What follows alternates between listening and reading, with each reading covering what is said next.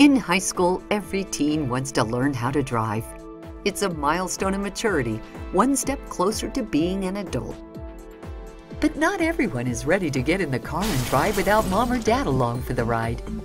Yes, learning to drive is exciting. It's about movement, travel, escape. When you're young, you should keep to the roads, and keep going straight. Know your destination, and you will reach it every time. After a while, you will start making more complex turns on the highways of life. Ask yourself, where do you want to go? Are you a good enough driver to take that road? Or would it be better to play it safe and stay close to what you know? Do you know who you are or what you can do?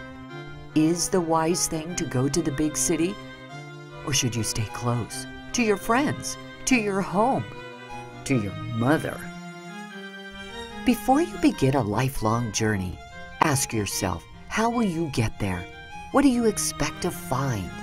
Do you think you'll find yourself? Do you think that will be easy? Everything just handed to you? No, it will be hard. You will get lost. You will be alone.